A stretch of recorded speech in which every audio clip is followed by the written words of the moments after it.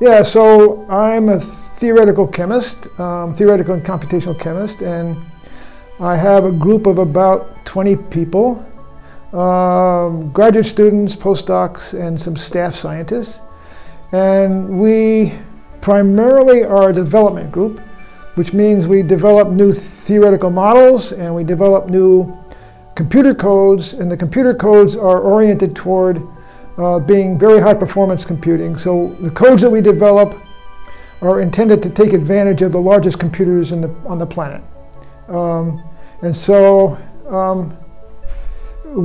as the computer codes are developed, we do apply them to interesting problems, and those typically are related to either energy-related heterogeneous catalysis of interest to the Ames laboratory, or things like deep eutectic solvents and ionic liquids that are of interest to the Air Force. Those are the primary application areas. But our primary focus is on development.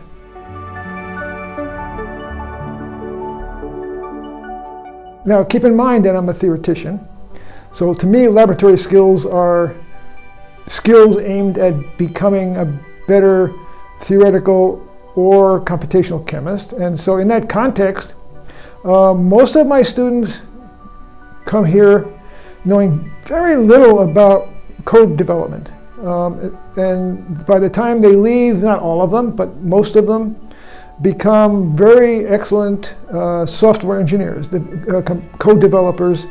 And that means they're highly sought after by people in other groups or other universities or industry, because they're really outstanding developers of code. The other is mathematics.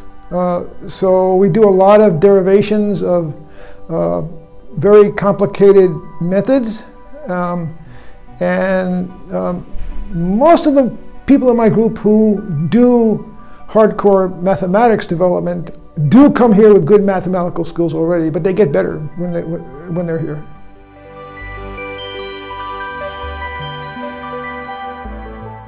Within Ames Lab in Iowa State, we collaborate with Igor Slowing, who is a synthetic material, inorganic materials person, who develops these very nice mesoporic silicon nanoparticles that are great catalysts, and also Long Chi, who is also in Ames Laboratory.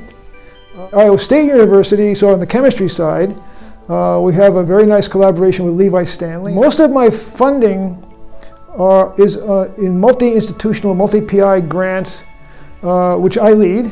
So there's one very big one that's called the Exascale Computing Project that brings in more than $2 million a year. And that's a collaboration with computer scientists and other institutions, and also with other theoretical chemists. And so I have, right now, I have one collaborative project with a chemical engineer at the University of Notre Dame, and that's Air Force funded. And then I have one National Science Foundation project with 5 other people at 5 other labs, 5 other universities.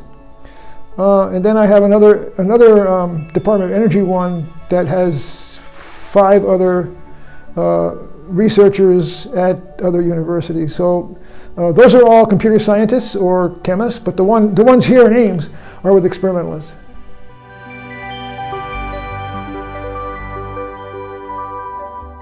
A very smart guy once told me, you can either make everybody you work with build a bridge to you, or you can build bridges to them.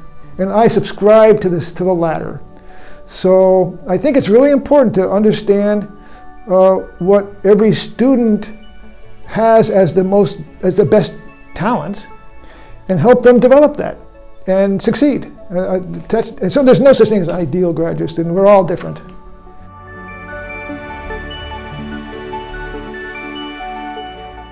So I guess I would say it's a mix of both, because again, each student is different. And some students like to have very organized weekly meetings with me.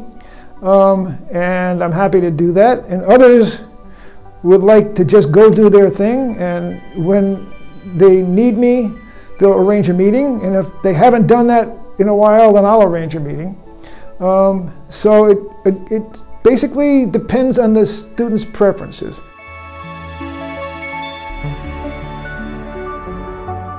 So I have one former student, Christine Akins, who was a full professor at Kansas State University, and very highly thought of. And she's also not just a professor, but she's also risen in the American Chemical Society, so she's very highly thought of by the ACS as well.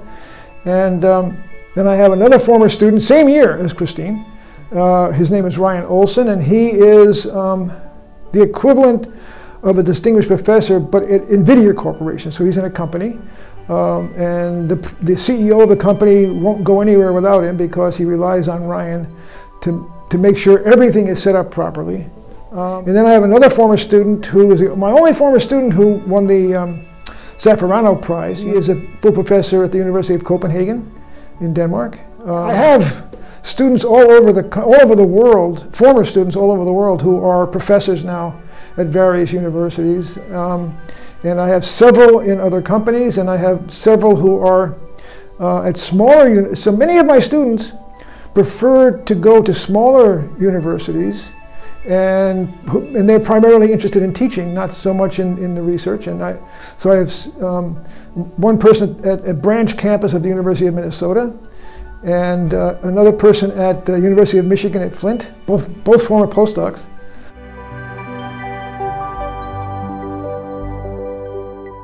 I would say that many of the people in the chemistry department are here because Ames Laboratory is here also. So we are, in my opinion, Iowa State University is a much better place because of Ames Laboratory, and I think we attract people here because of Ames Laboratory.